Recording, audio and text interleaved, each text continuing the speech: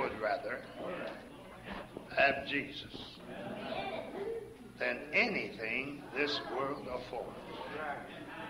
I don't care what you name or how you name it. I'd rather have Jesus. Another songwriter said, I've proved him o'er and o'er. I'd rather have Jesus. Another songwriter said, you may have this whole wide world, but I'll take Jesus for mine. See, it's a matter of priorities. And my priority is God. God first, God all along the line, and God in the end. And we're going to need God. We're going to need him more desperately than what we have. We might be right now. Right now, we might be in the beginning of the coming of the Lord. We don't know that. We don't know that. The only thing we know, if he doesn't come, he hasn't come. But we don't know when it's going to be. But one thing we know, without holiness, no man shall see God. So holiness is my business. I minister holiness. I live holiness. I breathe holiness. I magnify holiness. Lord, I talk about it. I preach about it. I dream about it. I think about it. I pray about it. I live it. I eat it. Holiness. Without it, I can't see God. And I want to see God. I want to see God. In the book of Zechariah this morning, and we're going to read out of chapter number 4. I'm sure it's a familiar passage of Scripture to you, and I certainly have to freely admit again, as I do so many times, I could do it every time I stand here for that matter, that the subject is too big for me.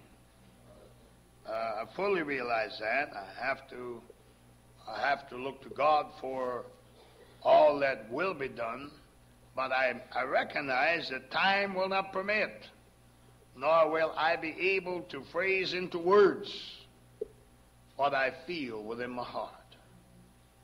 Because when you talk about the Bible, it is God. And as unfathomable as God is, so are the depths of God's divine word. I call your attention to the 4th chapter of the book of Zechariah. And in the 4th chapter of the book of Zechariah, we're going to read from verse number 1. And the angel that talked with me came again and waked me, as a man that is wakened out of his sleep. And he said unto me, what seest thou? And I said, I have looked, and behold, a candlestick all of gold, with a bowl upon the top of it, and his 7 lamps thereon, and 7 pipes to the 7 lamps which are upon the top thereof. And the 2 olive trees by it, one upon the right side of the bowl, and the other upon the left side thereof. So I answered and spake to the angel that talked to me, saying, what are these, my Lord? Then the angel that talked to me answered and said unto me, knowest thou not what these be? And I said, no, my Lord. Then he answered and spake unto me, saying, this is the word of the Lord unto Zerubbabel, saying, not by might, not by power, but by my spirit, saith the Lord of hosts. Who art thou, O great mountain? Before Zerubbabel thou shalt become a plain. And he shall bring the headstone thereof, bring forth the headstone thereof, with shoutings, crying, grace, grace unto it. Moreover, the word of the Lord came unto me, saying, the hands of Zerubbabel have laid the foundation of this house. His hands shall also finish it. And thou shalt know that the Lord of hosts hath sent me unto you. For who hath despised the day of small things? For they shall rejoice, and they shall see the plummet in the hand of Zerubbabel with those 7. They are the eyes of the Lord which run to and fro throughout the whole earth. Now, I read longer than I usually do. And in the reading, I have run through 3 different texts. And I would like to actually hook all 3 of these texts up today.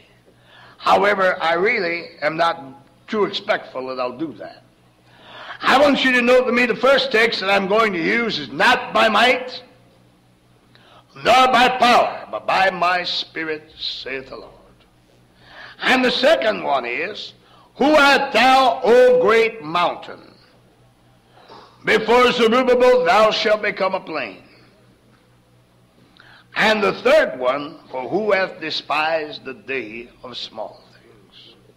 Now I want you to note with me, the reason we read from the beginning of the chapter was that a vision or something that the man of God had seen was forecast to us in the printed word of God. He said, I saw a candlestick all of gold. And not only did I see a candlestick all of gold, but there was a bowl upon the top of it, and he had his 7 lamps thereon, and 7 pipes to the 7 lamps, which are upon the top thereof, and 2 olive trees by it, one upon the right side of the bowl, and the other upon the left side. And he asked the man, do you know what you looked at? And I am going to declare unto you what he was looking at as God's graphic portrayal of the church. We read about the 7 golden candlesticks in the book of Revelation primarily, and of course also back in the book of the law. And we realize that the 7 golden candlestick that's set in the sanctuary of God, in the sanctuary part, not in the Holy Holies, but in the sanctuary part, represented the 7 church ages that God was going to expose to our view and our knowledge in the book of Revelation. And we also note, or should note, that in the 7 churches revealed to us in the 2nd and 3rd chapters of the book of Revelation, that we're living in the last age that the church is going to have right now. And not only are we living in the last days, but we're living in the very last of the last of the last days. We're living at the time of the coming of the Lord. And I want you to note with me that there is all kinds of encouragement in the Bible if you let the Bible speak to you. I want you to note with me not only that, but there's all kinds of instruction in the Bible. So that at no time need I guess and wonder where my help is coming from. I think you will recognize with me that we need help today. I think after the Sunday school class that we had this morning, every one of us ought to realize we really need help. Amen. If I'm locked into this body called self and self manifests itself to me and I have to combat, I need help. See, there was a day when you were out in the world and you didn't have the Holy Ghost, you weren't washed in the blood, and it was just you and yourself. And you have to admit you didn't handle self too well then. What's that you're saying? You ain't doing too good now? But I know out there we did not do very well handling self. Many, many, many times when I would get involved with some things like maybe a drinking jaunt or a gambling spree or something like that, I'd come back and I'd say, I'm not going to do it again. It's crazy. It's silly. It doesn't make sense. And it was just like ice fishing. I went ice fishing a lot. And I don't know whether you ever been ice fishing or not, but I'd get so cold.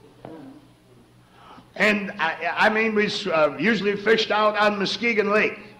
And it was so cold out there, you get the mini out of the bucket, he freezes just that fast. And I'd drop it down and I'd kick the thing in, hoping the fish wouldn't bite. I was so cold. And I'd go home and say, I ain't going again. The next Saturday they'd call me up, let's go fishing. I'm ready. And I'd say to myself, how stupid.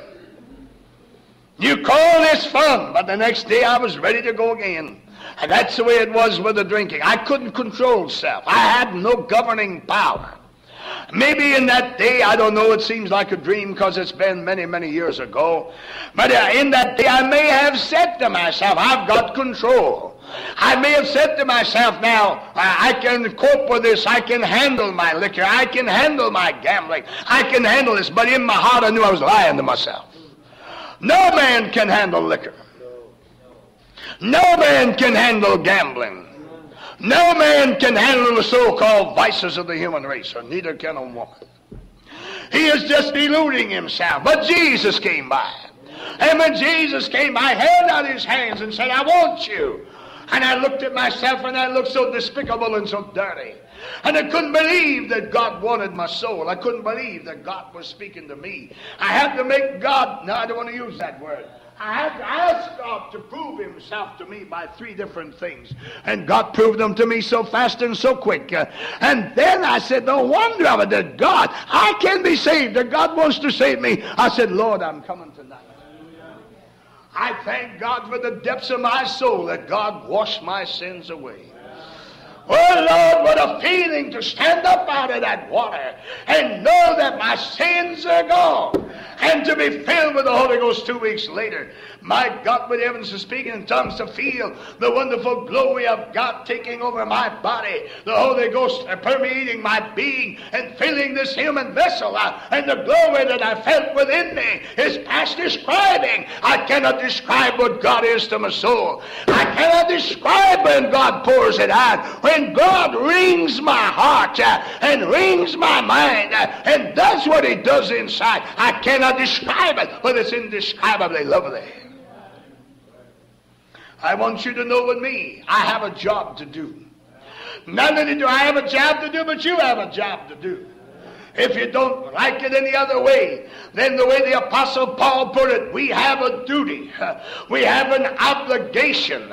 We have something we can't shirk and put it up. Say, I don't want to go. Will you go for me?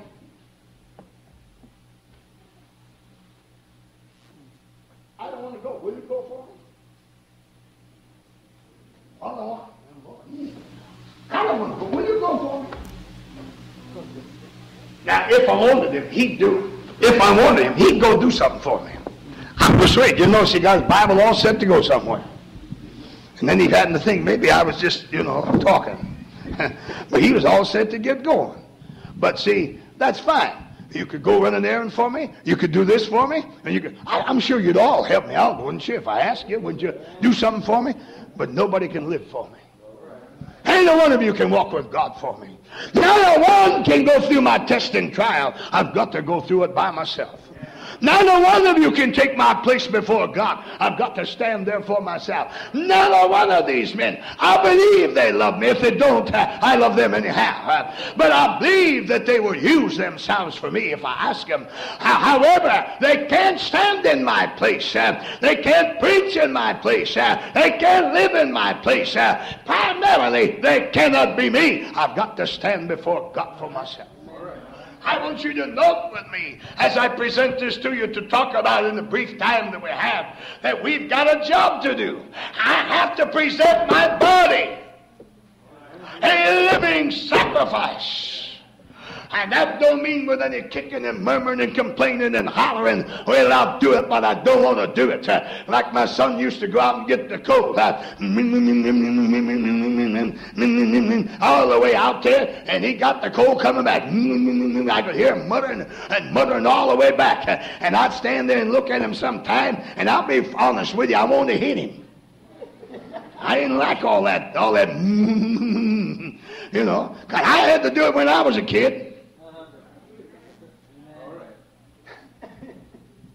And I didn't go out there. My dad would have followed me right out there.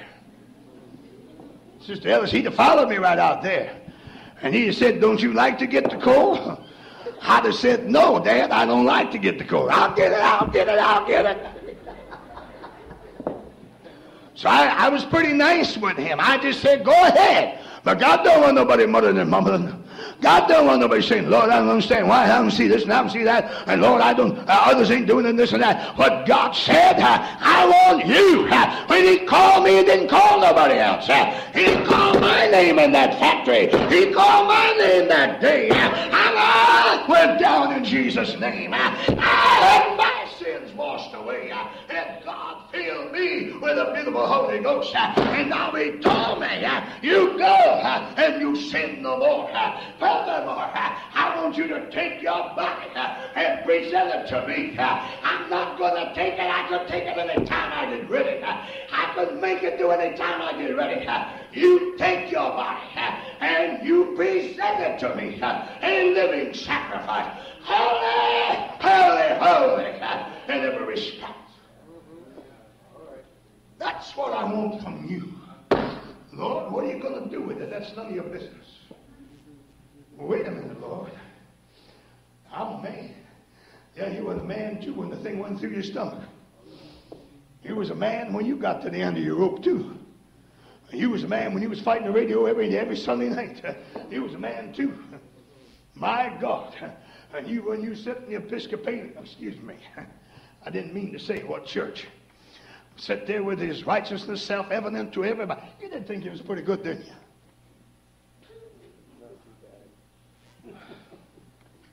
What you mean is you were pretty good in your dirty little way. All right, that's fine. Sit there with his sanctimonious. I can see him sitting there. Can't you see his ball sitting in the Episcopalian church sitting there?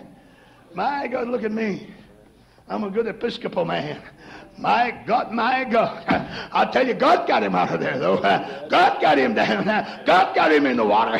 He went to the King's Pool in Italy.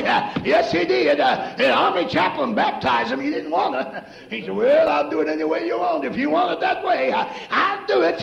My God, down in the pool he went. Got the Holy Ghost under an olive tree somewhere over in Italy. And God took all the starch out of him. God took all the foolish out of him. And God said, walk with me. I said, walk with me. You're in the army now. If you made friends, you got to walk away from them now and walk with me. If you made enemies, don't worry about them. I'm your God now. Don't worry about the enemy now. I'm your God. I'll take you by the hand and I'll lead you through. But I got a job for you. It's a job in the daytime. It's a job in the nighttime. And you don't have no time off on Saturday. And you don't get Sunday off for a rest day. You get no time off. It goes around the clock. You must present your body a living sacrifice to me to be used any way I want it. If you don't mind, stand up. Does your knee still hurt? That's my business. Thank you. I thought maybe he'd get a little shocked at that. That's my business. If I want your knee to hurt, you're a living sacrifice, and that's my business. Hear me well, saints. If your body is a living sacrifice, your God can take care of your body. Your God knows what's the matter with you. Your God's able to heal your body. He's a healer. I don't care what men say. He's a healer. He's a healer of every disease. He's a healer of every affliction, every ache and pain. The God that I serve, He's a wonderful God, a mighty God, an everlasting Father. I can't fool with that thing. He's a Prince of Peace. I want you to understand with me. He's a mighty God, an everlasting Father, and He'll do what He pleases to do. If He wants to make you sick, that's His business. If He wants you to suffer, that's His business. You're to present your body, but your body groans, your body moans, your body tells you, wait a minute, don't do that to me. That hurts. Don't do that to me. If you do, I'm going to make you suffer. You ain't going to sleep tonight. I'm going to fix you. I'll hurt. And you got to take it anyway. God said, trust me. Trust me. Trust me. Just put your trust in me. I'm God. I'm the living God. I'm God of heaven. I'm God of earth. I can do as I please. Put your hand in my hands. I'll take you through. I'll make you mine. I'll use it for my glory. And when I get done, I'll make sure that heaven's your home someday. Now, maybe that doesn't sound good to you, but believe me, I'm certain of the victory that God is giving His church over here. I'm not a defeatist. I don't intend to be a defeatist, and I never shall be, by the grace of God, be a defeatist. I'm getting tangled up my wires up here, but that's all right. I guess it got worse than ever. But I want you to know with me, this God that we serve, don't worry about it. They'll pay more attention to you than they will to me. And that's bad. I'll just untangle it in my own way. I want you to know with me, we got a big job. How many of you, your flesh talks to you? Do you ever talk back to it? Did you ever tell yourself, shut up? My God, I'll tell you a key I learned from God. I was sick when I got saved. My stomach had been rotted out with drinking whiskey. I was drinking every day of my life.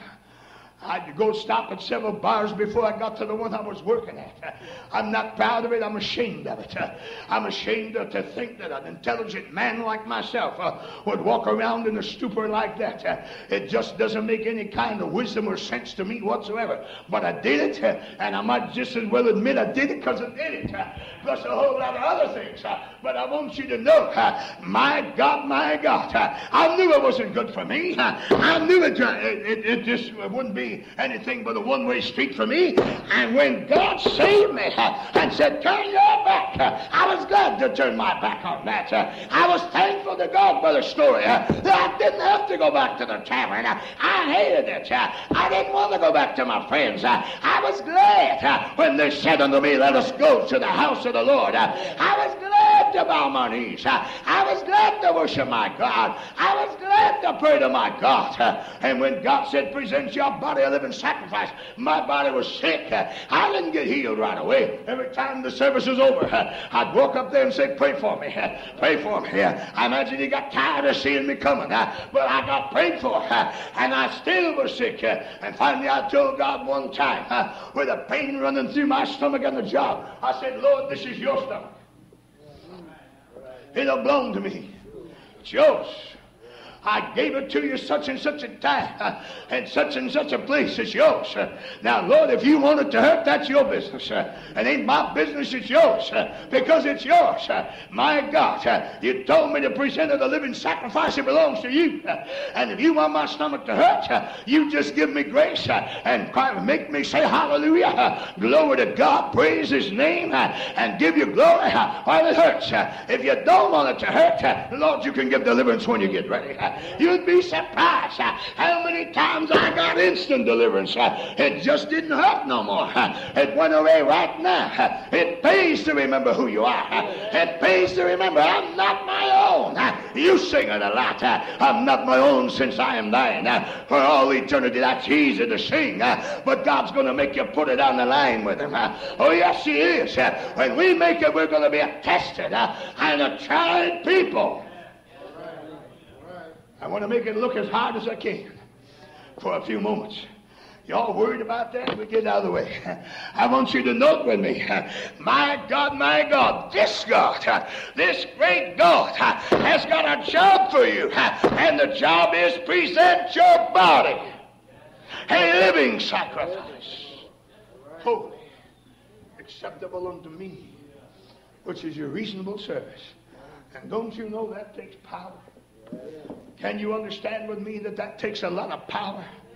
My God, have you found out, Sister Martin, it takes something more than I will or I won't? Have you found out, Brother Story, in the time you've been saved, talking is one thing and doing is something else? Have you found out that sometimes when you say, leave me alone, it just won't go away? Have you found out sometimes when you pray, you get up and it's still there? Maybe you don't know what I'm talking about. I thought you knew what I was talking about. And I'm trying to bail it and put it as concise as I can. But this is the problem. I'm not going to heaven because I'm singing songs. I'm not going to heaven because I stamp my feet and clap my hands. I'm not going to heaven because I attend church every time the door's open. I'm going to church because I do what he said. I'm going to heaven because I do what he said. I'm going to heaven because God said, present your body. Well, will you help me? He can't help me. Will you help me? He can't help me. I've got to do it myself. But God don't leave me defenseless. He said, you don't do it by might. You don't do it by power. You do it by my spirit. Your will ain't going to do this. Your intentions ain't going to do this. Your determination ain't going to do this. I gave you the Holy Ghost. And the Holy Ghost will give you power. Not by might or not by power. It's by my spirit, saith the living God. That's the only way I can ever present my body a living sacrifice. Now see, there are some things I might be able to do and not have too much of a problem. See, if the devil come to me with whiskey now, that wouldn't mean nothing. Thank God I can say that wouldn't mean a thing. Wine, women, song, whatever, it wouldn't mean a thing to me. Maybe you don't understand what I'm talking about. I'm not trying to tell you that I'm infallible and I can't be tempted. I'm not trying to tell you anything like that. I'm just telling you, thank God that's gone. I said, thank God that's gone. That went a long time ago and they ain't never got back. Do you hear me? I thank God for that. I don't want it. I thank God from the time that he filled me with the Holy Ghost. That fixed that. But there's other things. We sing, have thine own way, Lord. And something to me said, I want my own way. Then I sing, have thine own way, Lord. And something back here said, I want my own way. And you never sang a song like that. You never heard nothing like that, said Brother Barker. Did you ever sing that song, Brother Barker, sir? Now, you have? Did you ever hear that little voice say, I want my own way? Sister Father, maybe the sisters don't have it like the brothers. Did you ever sing that song like that? Of course, you got to use your imagination a little bit, understanding what I'm saying. But do you ever find out that something in you said, I want my own way? Oh, yes, that's the way it is. You see it exemplified in the children. But I want you to note with me, my God, he does not leave us powerless. It is not by might. It is not by power. It's by my Spirit, saith the Lord. I got the Holy Ghost. If it's by His Spirit, I'll be able to jump through a wall and leap over a wall and run through a troop, as the way the Bible said it. I ought to be able to do anything, not in my strength, not in my power, but letting the Holy Ghost take me through. I want you to know, somebody said, well, I know one thing. The Holy Ghost will never do anything for you that you don't want it to do. I'll agree with you. If you don't want deliverance, you don't get deliverance. If I'd want to live in sin, Sister Watts, all the days of my life I'd have stayed in sin. All the days of my life. But when God awakened my mind and began to let me know He's calling me, and I realized there was a chance for me, that was my hope, that was my chance. He might not ever have come back again, Sister Ellis. That one time, and if I told him no, Sister Di, I might be a lost man today. I might have been long dead. Maybe an alcoholic out in an alley somewhere, staggering down the street. I felt so sorry for a man yesterday. I saw the man not too far from your place. There's a lot of people down there. And I was down there. In fact, I was going to his place for a moment yesterday. And I saw this man. And as I drove up there, the man came up and walked down Division Avenue. He didn't have a coat on. Yes, he had a coat on. His shirt was hanging out here. He had a bottle in his hand wrapped up in a bag. And he was walking down the street. And I looked at him and just a funny look in his face. I said, my God, there but for the grace of God. That's me. My God, tears come to my eyes. I said, Lord, help the man. Help him, Lord. Do something for him. Wake him up, stir his soul. But I'm awake. Thank God I'm awake. My heart is stirred in God this morning. I have a mission. I have a duty. I have an obligation. Cry loud and spare not. But while you're crying, present your body a living sacrifice. While you're sparing there, don't spare yourself and be a living sacrifice. I want you to note with me, I feel sorry for that man. My God, you see so many of them down there early in the morning standing on the corner. And you can tell the way they're standing. Did you ever drink? Oh, huh? Stand up there. My God. Stand there looking stupid at one another. Just stand there like this. Or you can't see me. Stand there just looking stupid. I am looking stupid, ain't I? My God, they just stand there. You can tell they're not with it. You can tell they're not happy. They're just standing there looking at one another. Maybe one will pick at somebody. And then you stand there and look at one another. My God, you call that living? I don't call that living. Running from one woman to the other, that's not living. One bar to the other, that's not living. One game to the other, that's not living. But God gave me life. I said life. He gave me life in this world, and life eternal. I feel it stirring in my soul, the eternal life of God. I shall live. I'm not going to die. I've got it. I've got it. I've got the Holy Ghost. What I got to do is hang on. Make sure I continue to have it. Somebody said that's the key. I knew there was a catch. No, there's no catch. I read to you about the churches. 7 golden candlesticks. My God, I want 3 candlesticks up here. I ain't got time to deal with them all. My God, I want you to know what he said. 7 golden candlesticks with a bowl on the top. And he said, the pipes thereof. This is the pipe going from the bowl. My God. And it just flows. And on the other side of the bowl, there's 2 olive trees. There ain't no middle prophets. There ain't no middle man. You better hang on there before I bat you with it. My God, you're supposed to be getting the oil anyhow. And there's 2 olive trees. My God, my God. I need 2 olive trees. Come on, you olive trees. Just my way of doing things. You have to forgive me. Stand up here. Come on, I want you back with a candlestick. Get your hands on here. I want a power supply. My God, the power supply is Jesus. Do you hear me? Over here we have the prophet. Oh, yes, he was a prophet. Talk about a preacher. He was a prince of preachers. Oh, go ahead. Preach him. Preach him the truth. My God. On the other side, he was a preacher. To supply. No army can do it. Nobody can do it. You can't oppose it. No, you can't help it. It's already here. It's already here. Plenty of oil. Plenty of power. Plenty of God. You can't stop him. You can't help him. Just get with him. Thank you. That's why the long illustration about the bowls and the pipes, my God, and whatnot. See, I'm hooked up. As long as you hook up to God.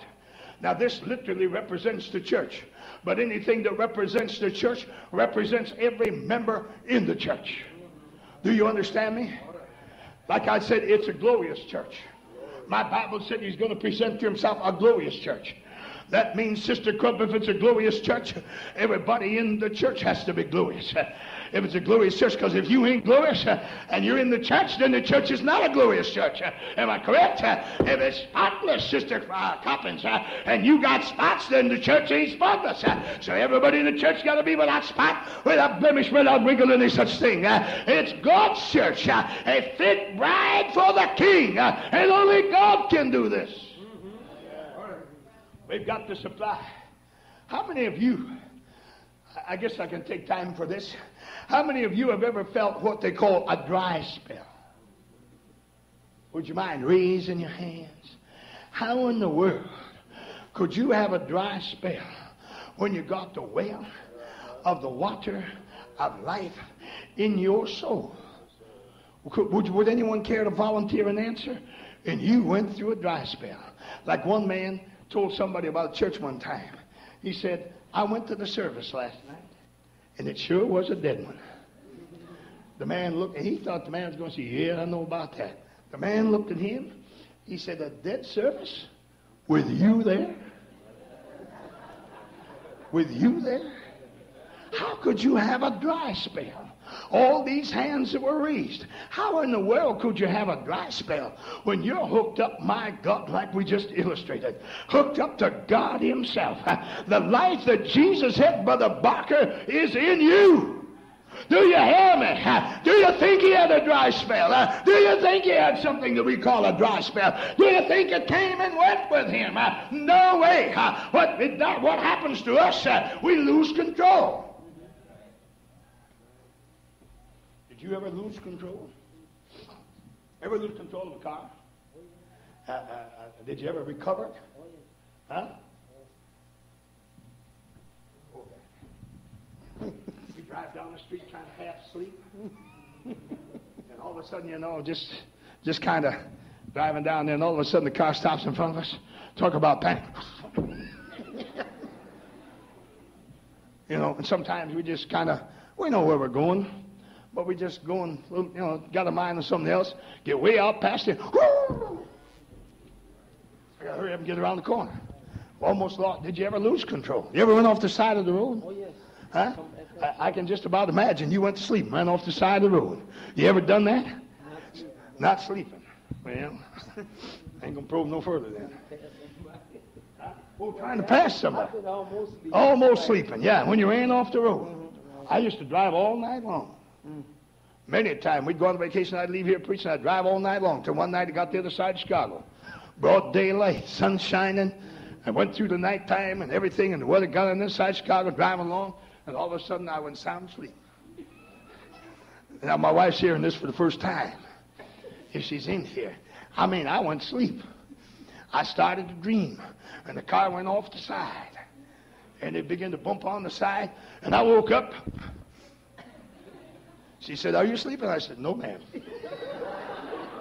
No, ma'am. I'm wide awake." That was the first time she ever knew that. So she talked to me about that. And I made up my mind. I said, that's the last time. I had no warning I was going to sleep whatsoever. I just went like that. I said, I ain't going to do that no more. And I never have. Not like that. Not with my family in the car anyway. I want you to know, my God, there's plenty of power here. But what we've got to do is learn how to use it. How in the world can we have a dry spell when God himself has moved in? Has God gone dry? Has God like a well gone dry? What we mean is things have clouded our mind. The weight of life has got on top of us. And we maybe have been trying to do this in the willpower. I ain't going to get mad at my wife not one more time. I ain't going to get mad at her. I will not. I don't care what she says. I ain't going to get mad. I ain't going to get mad at you, wife. Not the first time. I'm going to be peaceful. And all of a sudden, out of nowhere, they do come up with some of the funniest things. Amen. And here you go. You come up with that funny thing, whatever it is. My God, maybe she thought she sent me to the store to get something.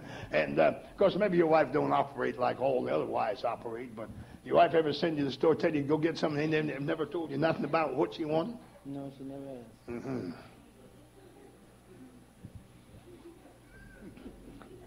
Well, you didn't tell me to get nothing. Well, I meant to. He never told you nothing like that. Well, that has been known to have been done. So she might do that one of these days. My God, my God. And he comes back, and here she just kind of lays him out. And remember, you said you weren't going to do nothing. What in the world are you talking to? That's you coming up now. You just had all you wanted that. You, who do you think? Well, now, well, that's a dry spell. You know what happened? He didn't know it, but a long time before this, he started taking over from God. That don't happen in a fraction. That don't happen in a second. Do you understand me? Do you understand what I'm talking about? This is not done by my willpower. It's not done by your good intentions. It's not done. You got to have that. If you don't want to live right, you never will. But Sister Watts and Sister Hill, it's got to be the Holy Ghost in you. But God said it's not by might, it's not by power, but by my Spirit. And too many of us are trying to whip our battles. You got a problem, you're trying to whip it. And whatever your problem is, you ain't going to whip it. You couldn't whip it before you were saved. You ain't going to whip it now. Well, it's different now. I'm not drinking now. Well, what's your problem? Well, confidentially, I have a lust. Well, you couldn't whip your lust before you got saved. How do you think you're going to whip it now? My God, looking out the window for things God forbid. My God.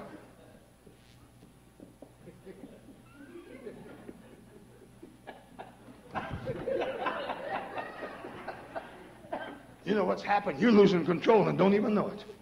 Don't even know it. We don't even know what's happened to us. All of a sudden, my God, if God don't wake us up, if God don't stir our heart, if God don't move on us, we're done for. We'd be like any other church sitting in there and clapping our hands on Sunday and living any way we want before the night. So I can't come tonight. I got a date. I can't do this tonight because I'm going to do this and that. And believe me, that preacher tell me that one more time, I'm going to let him have it. Don't tell me they don't talk to people like that. I've heard it. My God, I want you to know it's not by might, saints. They got to get this out of our head. It's not by might. It's not by your willpower. It's not by any strength you can bring forth that you're going to win the battle over here. If you got a problem, and look what he said to Zerubbabel.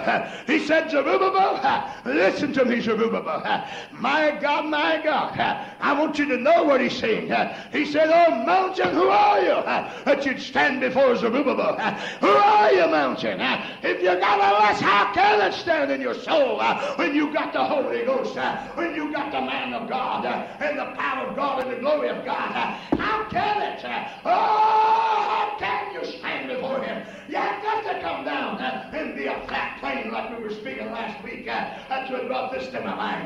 You got to come down. I don't care what it is. If you got the Holy Ghost and you want to be saved, if you're dedicated to God, if you're committed to God, if you're a child of God, it's got to come down. It's got to come down. It can't stand in the sight of God. So let's quit making excuses. Let's get down to business. Well, if you had a wife like mine, forget it. You got her, and the Holy Ghost is bigger than any woman.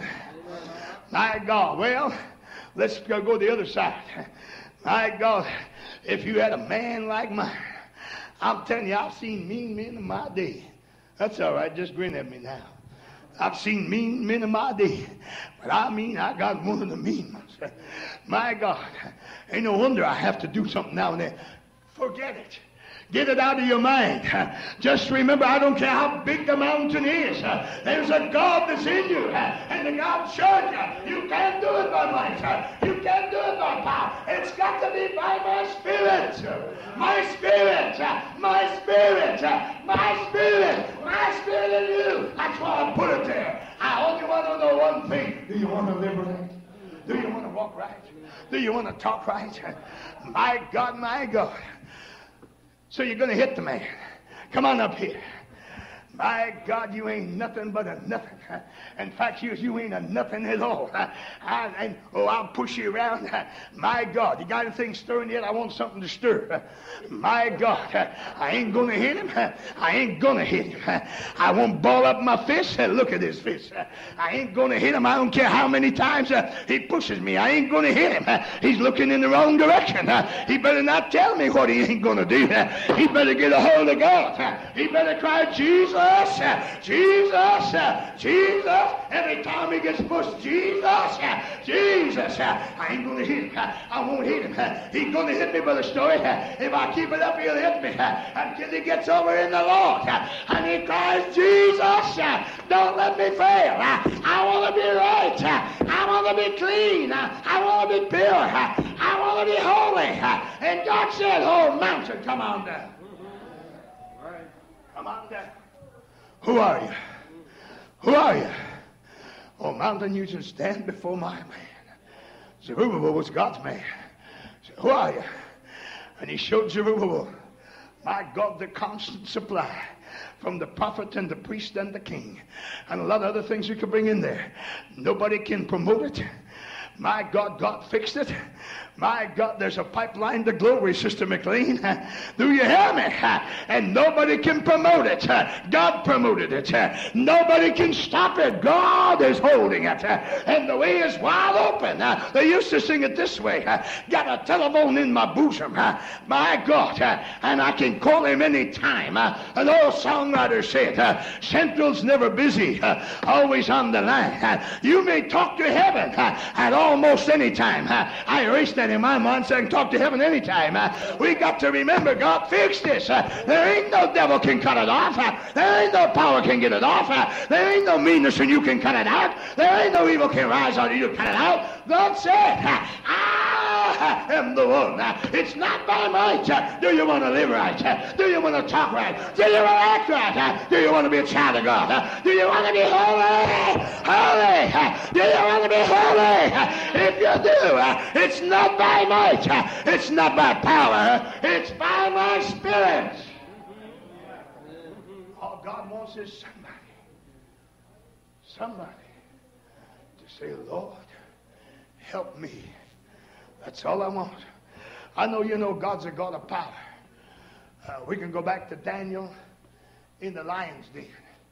Now, if I had been Daniel with the mind of a whole lot of people and God threw me in the lion's den, I'd be down there crying. No. Let me say it the way I mean it.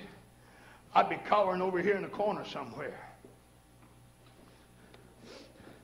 Oh, God. Oh, God, what did I do? Lord, I don't know what's going to happen. I thought, sure, you'd deliver me. Would we do that, Sister Hickman? Would we moan and groan, cry and carry on like that? Would we whine? You ever hear sing whine, Sister Hickman? I've heard a lot of them whine. My God, this man didn't do a thing. When the lion's den, he was a man committed to God. God had told him about some things. God's told you about some things. Committed to God. Down in that lion's den. My God, the Bible didn't tell what happened. He went down there, but I'm sure he was praising God. I'm sure he wanted to hold on to God. And God said, it's not by might. You can't fight a lion. You can't win a victory over these lions. It's not by might, it's not by power. Wait. The Spirit, the Holy Ghost, the power of God. And by mighty King come in the morning. Said, Daniel, oh Daniel, has the God that you serve continually, has he been able to do anything for you? That's quite a question, isn't it? Not only that, it's quite a testimony that Daniel lived before that king. The God whom you serve continually. The king said that. Has he been able to deliver you? Now, if the king didn't have some kind of an idea, maybe he would get delivered. My God, he wouldn't have cried out. He said, get that dead carcass out of here. Let's pull the bones out. I knew his God wouldn't do nothing. My God, maybe he put him to the test. I don't know. But I do know one thing. He cried out, oh, king, live forever. My God has sent his angel. Oh Lord, his angel come out of heaven, out of all the palaces, and came on down and got down with the lions. Said, shut your mouths. Come on, button them up. Leave him alone. He's sleepy. He's tired. Go ahead, lay on him. He ain't gonna hurt you. Take your ease. Take your rest on the lion. He ain't going to hurt you. We got to understand. I'm not a Daniel. My name is St. Brisbane. But I got a God. I got a God. I have a God. His name is Jesus. Oh, Lord. He washed me in the blood. He filled me with the Holy Ghost. He said, come out from among them. I'm out from among them. Do you hear me? I left this world behind. I'm walking, my God, towards my God. Shall be your God. Lord, I want to live right. Lord, I want to be right. I don't want to preach holiness and not have holiness. I don't want to talk to the brother about being happy and not have any happiness. No, sir. If I talk with this brother and he's happier than I am, I'm going to stick with him a while. I'm going to say, hey, what you doing? Well, I go to church. Yeah, well, maybe if we ain't been going to the same church, what church you go to? Oh, I go down Arena Street. Yeah, well, what happens down? Oh, man, he teaches. He teaches. I mean, he teaches the Word of God. I heard you say that last night. So you better say amen now. My God. He teaches the Word of God. He does. Well, how do you feel when it's coming? Don't you feel kind of nervous sometimes? Don't you get kind of scared? Is he a strict teacher? Oh, yeah. Well, but you say it's holiness he's teaching? And you get all that happy over holiness? Man, I'm going to your church. That's me. I want happiness. I want to walk with God. I want what God's got for me. My God, if I can go through here singing, I'm going through here singing. If you want to go here moaning, groaning, and crying, my God, help yourself. But let's go together and sing. My God, let's get over here and sing. Jesus is the sweetest name I know. My God, and he's just the same as his lovely name. If you find that altar, can you say hallelujah, hallelujah, hallelujah? I have a God. It's not by might. It's not by power. But I've got the power of the living God. I got the Spirit. It is by the Spirit. I believe we're going to make it, Brother Williams. I believe we're going to make it. But there's another text. It said, who hath despised the day of small things? What's a small thing? Oh, a small thing. Nowadays, if you drop a penny, very few folk will even stoop to pick it up because it ain't going to do much. But I still will because I came up during the Depression. So you throw them away, I'll pick them up. Because I came up through the Depression. And I can't stand to see food wasted or money wasted. That's a hard thing for some folk to understand. But I used to tell him, clean up his plate. He used to think, well, his dad was an inexhaustible supply. No kid ever worries where it comes from. You don't worry where you can buy the meal or not. He comes there at 5 o'clock, Ma, when's dinner? He don't ask her, are we going to have dinner tonight? He just said, Ma, when's dinner? You understand what I'm saying? I'm trying to bail it quick. But there's small things. There's just small things. And we sing about the small things sometimes. That's right.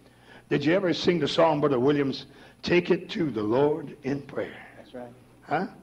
Yeah. And I don't know, I can't remember all the song quickly in my mind. But it goes on to enumerate. Doesn't it, Sister Fowler, enumerate some things? Might have you trials and temptations? Is there trouble anywhere? Huh? Take it to the Lord in prayer. Well, wait a minute. I'm a man.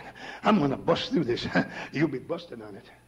Because God already assured you it's not by might or not by power, but it's by my Spirit. All I want is the Spirit. Now, I got one more point to cover on this, and if you can stay awake that long. Now, I want you to note with me that as we come to the house of God, we come here to be taught. Some people come to church. You can sit down, Brother Williams. And some folk don't come to church like they ought to. Well, if I don't make this Bible class, this may be the last Bible class we'll ever be in. This may be the last sermon that you'll ever hear in this world.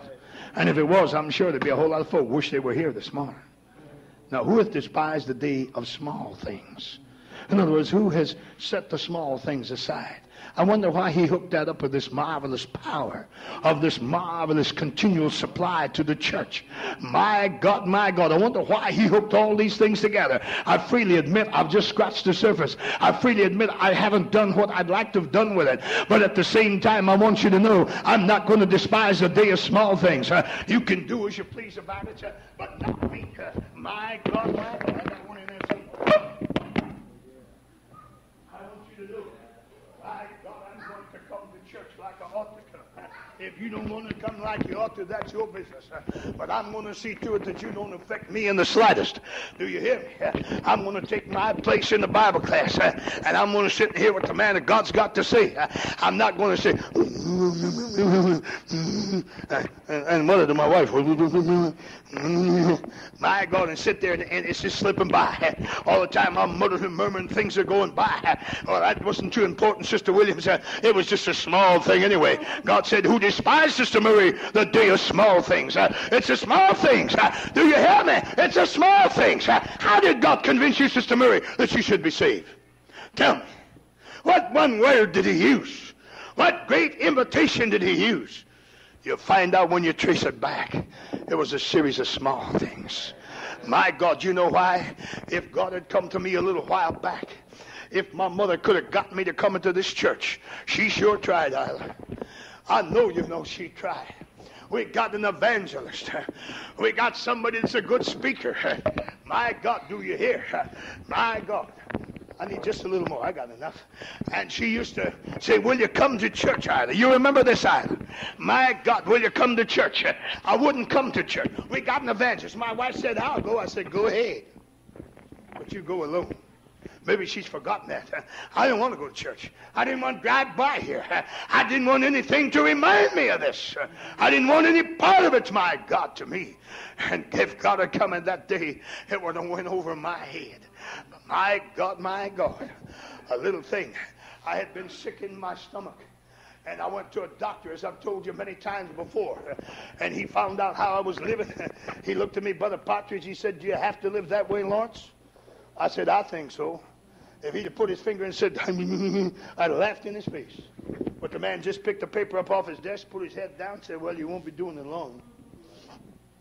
And when he said that, it got me way down inside. I said, Doctor, what do you want me to do? And I mean, he took everything away from me right now. No more whiskey, no more beer, no more wine, no more nothing. My God. And I went out of there. I didn't know that God was getting me ready to hear his voice. It was a small thing, perhaps. It's a big thing in my life. But a simple little matter. Like God, it was a small thing. God getting me ready. My God, my God. And then a man come to me. I was doing pretty good with it.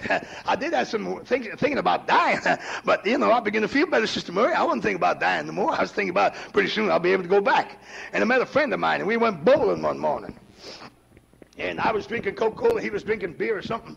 He said, I can drink you under the table. That's why you're drinking Coke. I can drink you under the table. You know I can drink you under the table. And he needed me all morning, Sister Ellis. And finally I told him, come on. and we hit one bar after another after another. I'm driving my car. We were supposed to go to a dance that night, his wife and my wife. And when we got down the back alley, he lived down on Canton then. He was so drunk he couldn't walk. I helped him to the back door, propped him up against the door, rang the bell, beat on the door, and quick got back in the car and watched this long enough to see the door open. And the last thing he said, she was going like that at me. I went home and laid down. I said, well, I shoot him. Drank some coffee and got up and called the house. I said, I'm ready to go to the dance. And I could hear her curse now. She just started cursing, didn't quit, so I put the phone down. Do you understand what I'm saying? I didn't know there was a small thing. Big thing in my life, small thing. I'm pretty cocky. But, oh, Lord, the next morning, either the next morning or the next morning, I was tied in knots. It was just a little bit after that. I sat in the factory. Well, I sat in the factory. I wasn't thinking about God or nothing. And all of a sudden, a voice come to me and said, what are you living for? Oh, I can hear it right now. What are you living for? I said, well. And I couldn't think of one good reason I was alive. My God, talk about a man come down step by step, piece by piece, bit by bit. Finally, I looked to the Lord. I said, Lord, is it you? Is it you? If it is, Lord, just let me know for sure it's you. I'll come. Oh, Lord, I'm glad he did. The infinite God speaking to me, I heard his voice. I was in sin, Sister Nellie. I was dirty, defiled. I heard his voice. What are you living for? Yet I said, is it you? Let so-and-so happen to did. Let so-and-so happen to did. One more time, Lord. If I'd have been God, I'd have squished me. I'd have stepped on me like a bug. But my God, patiently, one step, a little thing. And I looked out the window and it didn't happen. And all of a sudden, bing, bing. I said, Lord, I'm coming. I'm coming, Lord. I'm coming. I'm glad I came, saints. Coming in this house, it may seem a small things, but you can't despise the small things. When it's Bible class, it's your time to be here. You should sit here. Every time I'm up there, somebody should be sitting out here. I changed that a little bit. I was going to say everybody. Then I happened to think of the extra Bible classes, and I made it somebody. You can't despise. Somebody said it's testimony time. Some of you, I haven't heard your voice testify in a long time. Now you listen to me. My God, who hath despised? Well, ain't nobody going to hear me. I don't have much to say anyhow. I want to know one thing. Sister Harper, were you washed in the blood? Did God fill you with the Holy Ghost? Did you lose it or you still got it? If you stand up and say, thank God I still got it. My God, that's going to help somebody. Do you hear me? Somebody. And the more trouble and trial they see you got, and the more they see you hanging on to God, the more it's going to bless somebody. You can't despise the day of small things. When it's time to testify, this church ought to stand on their feet as one man. Don't worry. My God, you start standing up like that, and we ain't going to have none of these half-hour testimonies. I mean, it's going to be popcorn, because we all going to get a chance. Do you understand what I'm saying? If you want some of these long stories, you write a book and we'll all read it. Well, at least we'll look at it. But do you understand? See, but the only reason they get away with it because you just ain't doing it. We come to church, it's singing time. Who has despised the day of small things? Never mind. I don't like that song. It's too slow. When they pep it up a little bit, I wish they say, never mind God to thee. Well, you sing it your way. I don't care how you sing it. However, you're going to mix somebody up, but I'll stick with mine. I don't think you can drown me out. You want to try it? Who's a singer around here? Anybody around here a singer? Are you a singer? I want a singer. Sister Follett.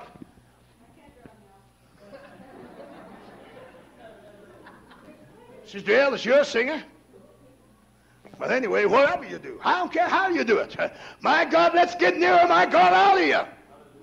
Let's get your soul reaching for God. Who have despised the day of small things? If you do, you'll never see the mountain come down. You'll never see the victory. You'll never have the power in your life that you needed. Somebody said, my God, it's tarrying time. I might as well cover the whole bit. My God. Oh, well, I'm too old for that. Bless him, Lord. Bless him, Lord. What's that she said? What do you want to do tomorrow? Oh, bless him, Lord. Who hath despised the day? It seems like a small thing, the things that we're required to do. It seems like anybody could tarry. We all know about tarrying. Do you, brother, know anything about tarrying up there? Well, how'd you get the Holy Ghost? Was you tarrying? So was I. I had a good education in tarrying. I know what you do. But who hath despised the day of small things? Somebody said, well, I don't see you tarrying. You used to. I used to tarry. I'd preach up there and come on down this altar and tarry till midnight. But I realized my voice was breaking under it. And I realized there was some other people could do that. Now, anytime you preach, I'll tarry for you. You can get that, Sister Dyer? Something wrong with it, Sister Dyer? That all right? All right, now. Is there any other small things? Sure. Somebody said it's offering time.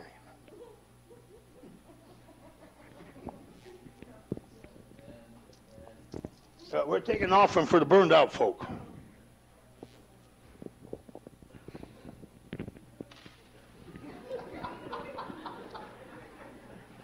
That ain't the small thing I'm talking about. I ain't talking about that at all.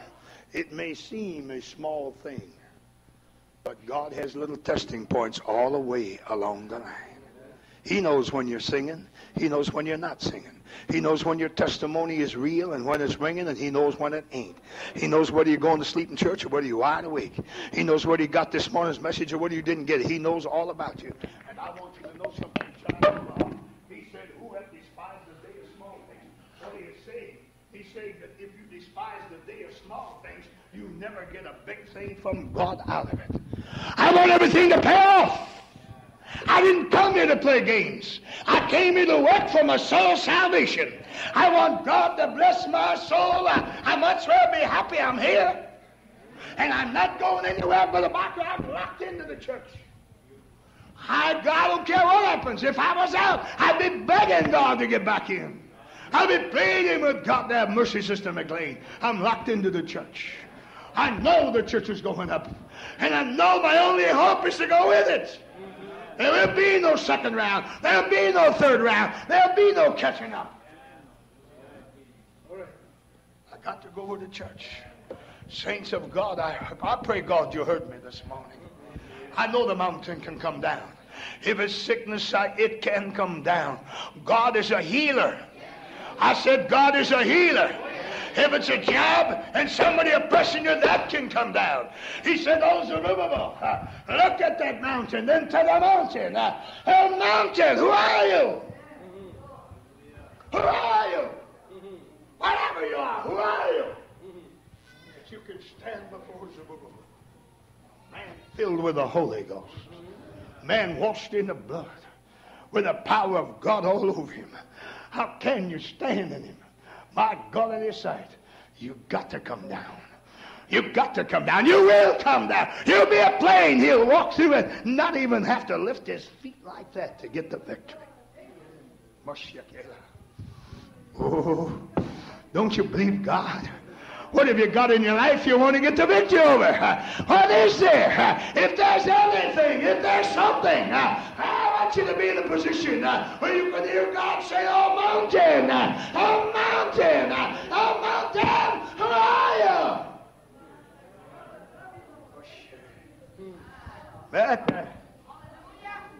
Hey, glory! My God, my God, my God! It's victory!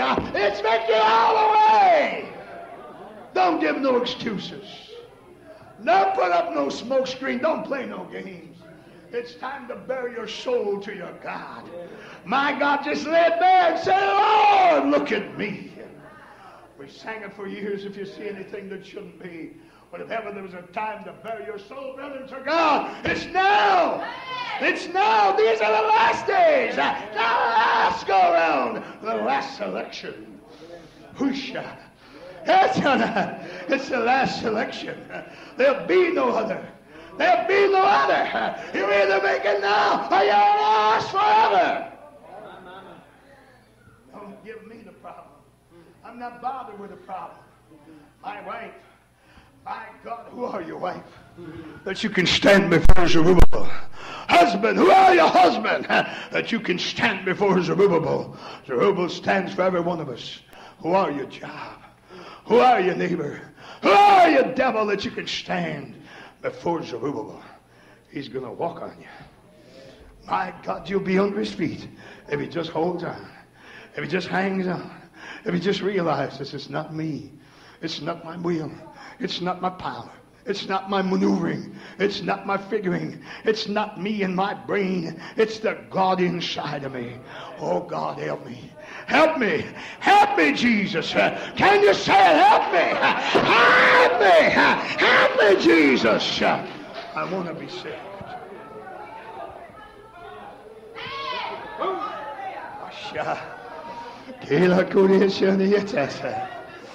He's God. He's God. He's God and he's my God. I'm glad he's my God. What would I do without him? Where would I be without him? He's my God. I want him to be God. I'll come down. I'll come way down. I want him to be my God. Oh Lord, I can't do it. Make a way. Make a way. Make a way. Bring it down. Let me walk on it like you said. It's not my might. It's not my power. But by my spirit. In other words, I got it. I got it. I got it. I got it like the Bible said. I've been baptized in Jesus' name. I'm filled with the Holy Ghost of God. I'm full of it right now and I feel every bit of it. I want you to know there's no reason for failure. No reason for excuses. Just look to God. Just look to God. And I'm not done with it. And I know they're waiting dinner for you. My God, I'm not finished with it. I want you to know, saints, I want to make it. And when I read that, you know what God tells me? You're going to make it. Just put that in effect. Let's drop the excuses. If you got your eyes on somebody, drop him. He's not the example. Well, if he couldn't make it, if she can't make it, I can't. I don't know who can make it. I know Jesus did make it. I know Jesus did make it. He went through. He came out of the grave. He showed me how to come out of the grave. He did ascend. Yes, he did. He did. He went up. He said, look at me. I got my eyes on him. You know what's going to happen to me one of these days, Bud Barker? Not only to me, but well, hey, brother, you all going? Are you all going? Well, what's going to happen to us one time? Come on, brother. You want to go? If y'all don't want to go, just sit there. Come on, gather around here. Just leave a space out in front. One of these days, you know what's going to happen? We're all going together. And we're going to start rising too. And God's going to receive us out of the sight too. We're going right exactly where he did. We're going to look like he did. We're going to act like he did. And we're like he is. And we're going to be like him. And we're going to sit down in his stove. And we're going to be with him forever. Now, brother, if you don't want that drop out any time, you get ready. But my God, give me my chance. Hold my hand. Hold my hand. Tell me about what you are. Tell me about what you can do. Let me have the hand of my God. Oh, Lord. Oh, Lord. Take me through.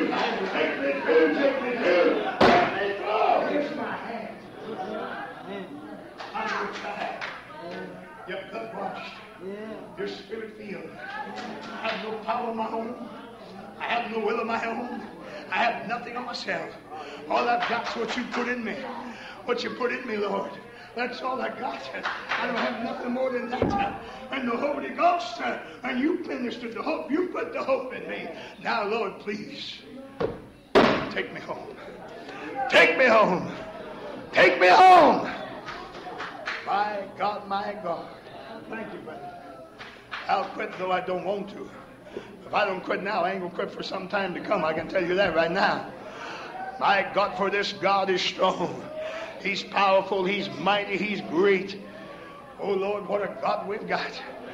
You're going to tell him, my God, Lord, I would walk with you, but, Lord, I would have been there, but, I would have sung, but, I would have testified, but, I would have given, but, Lord, I'd do this, but, drop it, drop it, drop it, right down mountain. They've got to come down. They've got to learn how to leave it in the hands of the Lord.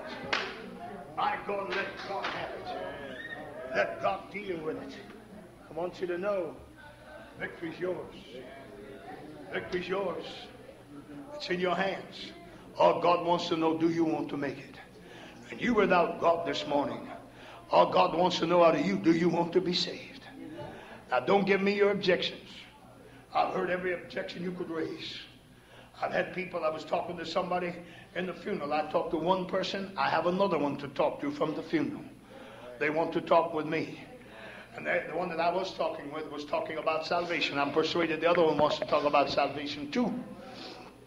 I told them, and they told me some things, and I said, you've got to drop everything for Jesus. If you're not willing to drop everything for Jesus, don't worry about it. And that goes for you and I. That goes for you and I. Everything in my life comes second to my God. My family knows that. That was something bitter for my wife to find out back through the years. We had been so close, and then the church. You know the church? The church came in between. Maybe you don't understand what I'm talking about, but she does.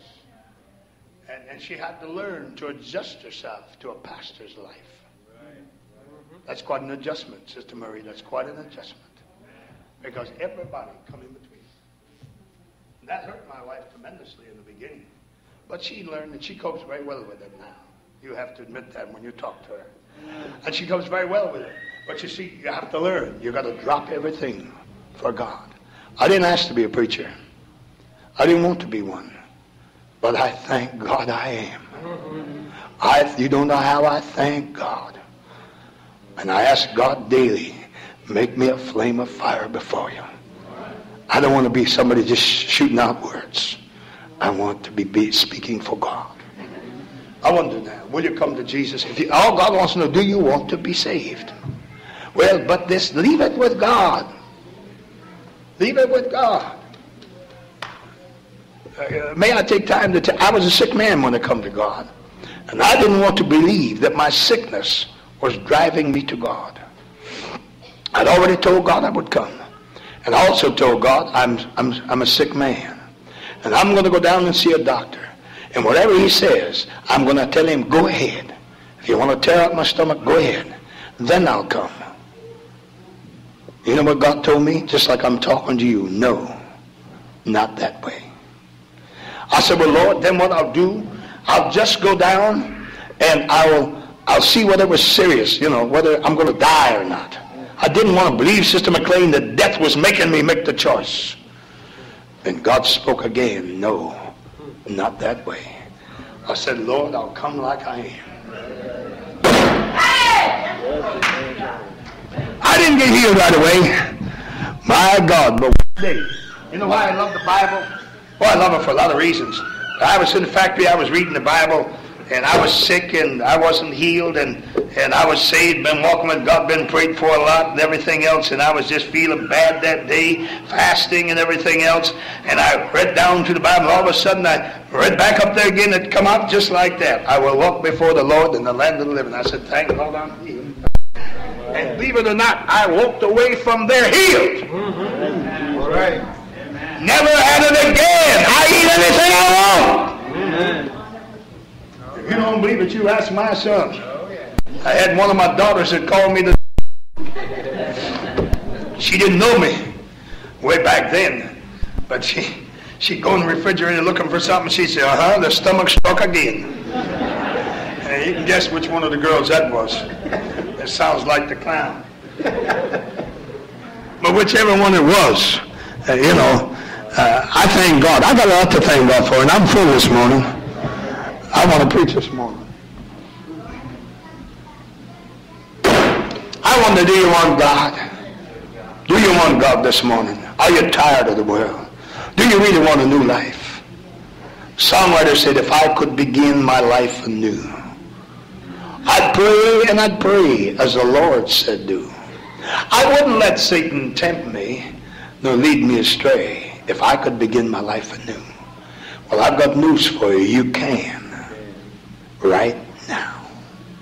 There's water in the pool for baptism, clothing to fit you. You can be baptized this morning.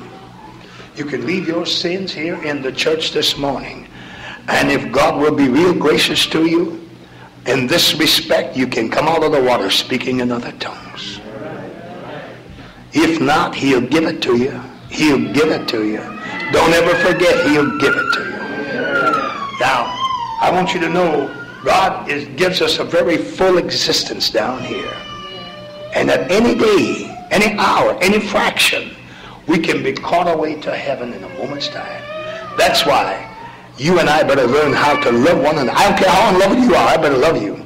I better stop this smart cracking business that we hear so much about in the church. Because if God comes and that thing just come out of your lips or is in your heart unsaid, you ain't going nowhere. We're supposed to love and respect.